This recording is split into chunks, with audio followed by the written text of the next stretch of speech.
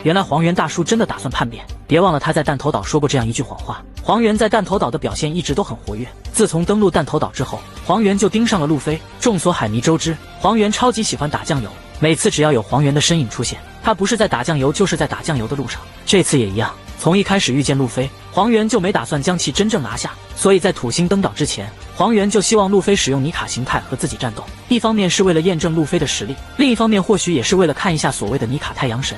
那么问题来了，黄猿到底是不是卧底？在海军干了这么多年，黄猿最后有没有可能出现叛变的结局？首先我们要知道，海军没有所谓的真正忠诚，只要给世界政府打工，指不定有一天就会走上叛变的道路。这样的例子还真不少，比如路飞的老爸多拉格隆，年轻的多拉格隆也是海军的一员，叛逃海军之后，现在的龙竟然创立了革命军，直接率领一支军队和世界政府对着干。又比如曾经的海军大将青雉，青雉和赤犬打了一架，名义上输给了赤犬，最终导致青雉走上叛逃的道路。离开海军之后，青雉加入黑胡子海贼团，虽然不知道青雉的真实目的，但有一点可以肯定，青雉确实离开了海军。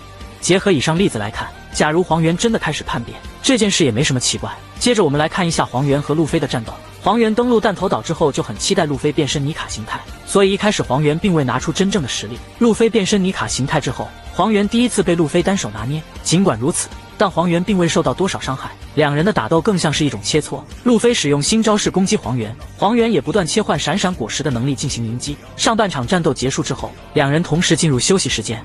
休息结束之后则是下半场比赛。下半场打斗出现了一个意外，随着土星老头空降弹头岛，黄猿发现自己不好意思浑水摸鱼，随后主动告诉土星，他说自己已经耗尽了力气，暂时无法起身继续和路飞战斗。土星的实力很强，亲自登场展现各种逆天的能力。这个时候又出现了一个意外，失去理智的暴君熊闯入弹头岛，然后揍了土星一拳。黄猿发现不对劲，这样躺下去也不是办法，还得继续起身工作才行。于是黄猿联手土星拦截路飞，路飞暴怒之后第二次单手拿捏黄猿。此时的黄猿展现出高超的演技，嘴角吐血暗示自己已经受伤。紧接着路飞又使用了全新的招式，黄猿和土星被路飞一巴掌拍扁，两人的身体变得和纸片一样薄。抓住机会，路飞还玩了一把印度飞饼，直接将土星和黄猿两人扔了出去。